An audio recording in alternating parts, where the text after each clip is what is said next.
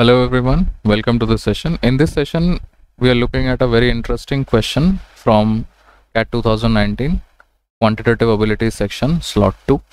The question says if 5 raised to the power x minus 3 raised to the power y is equals to 13438 and then another expression, then x plus y equals to what? Now, I have seen students actually try to visualize this question as the question of exponents, radicals, and then use algebraic methods to calculate the value of x and y, which is not bad. But then I would like to introduce the idea of numbers.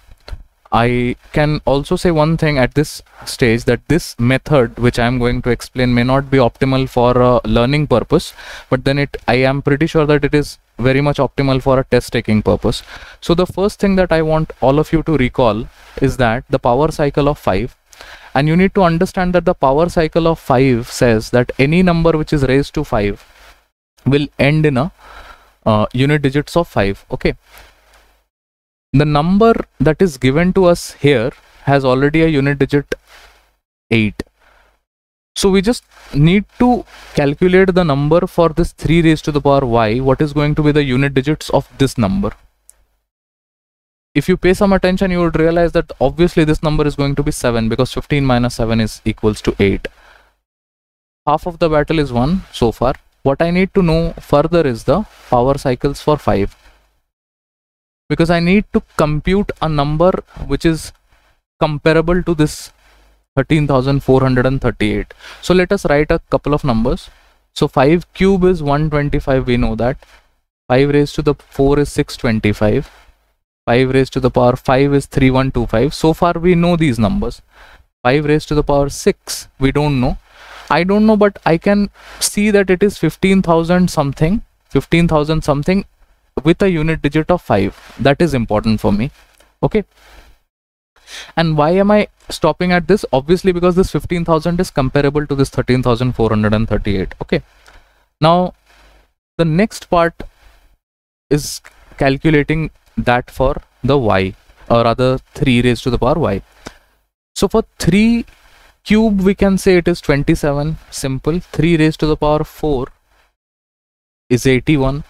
3 raised to the power 5 is 243. These are the numbers that again we remember pretty handy. 3 raised to the power 6 we know is 729. 3 raised to the power 7 is, I don't know the exact number, but at this point I can see that it is going to be 2100 something ending in a 1. Okay, sorry, ending in a 7. So 21 something ending in a 7. Okay, if you just pay some observation, or if you are observant at so far, you would realize that 15,000 minus 2100 would fetch us this number 13438. So what I can say is this x is nothing but 6 and this y is nothing but 7. So the question that has asked us what is the value of x plus y, we could have directly written this thing as 13. Okay, but if you have to verify, and I think you should verify, because in an exam condition, what is the purpose of this part then? So for verification purposes, what I will do is I would try to plug in the numbers. Okay, so let me just erase this part. So here it is saying 5 raised to the power x minus 1, which is going to be 5 raised to the power 5, plus 3 raised to the power y plus 1, which is going to be 8. Okay, all right. Now if you remember, 5 to the 5 we have already calculated, that is 3125.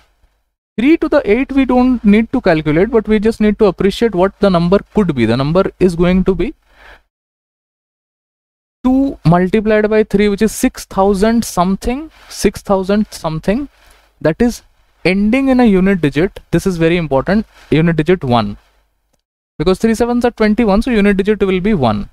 Now the only thing that you need to check is 6 plus 3 is 9, and the last digit 5 plus 1, which is 6. So in fact x equals to 6 and y equals to 7 does match this criteria also. This is one of those methods. I will also recommend that you, in an exam condition, you can eliminate the verification process, and you can, if you are confident with your learning, you can actually go with this thing without even, you know, doing this verification business. It is just to make certain things clear to you. I am using this verification method. I hope this made sense to you. If it did, you know the drill. If it didn't make sense, then you can always comment your thoughts. Thank you.